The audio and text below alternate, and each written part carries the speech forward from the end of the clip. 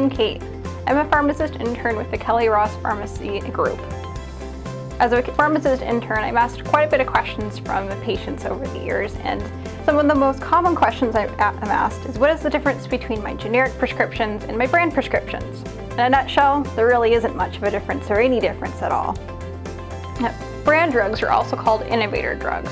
They are the first of their kind out on the market and are produced by pharmaceutical companies and are given the special thing called patent protection, which allows the drug company to make them for a period of time without other companies being able to make them for a while. Generic drugs are the same exact molecule and chemical structure as their brand name equivalent. They have the same exact dose, are given at the same frequency, and have the same exact effect in your body as the brand name medication. This means that they're pretty much the same exact medication.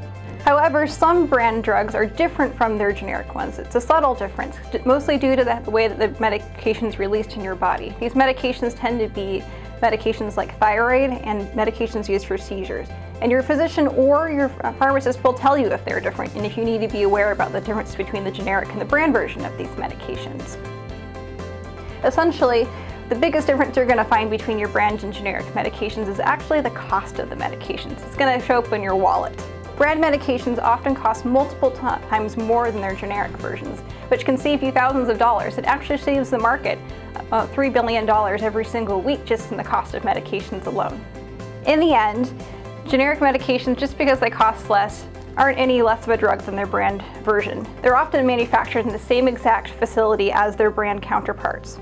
They save you money, the American healthcare system money, and are still helping you with your medical conditions.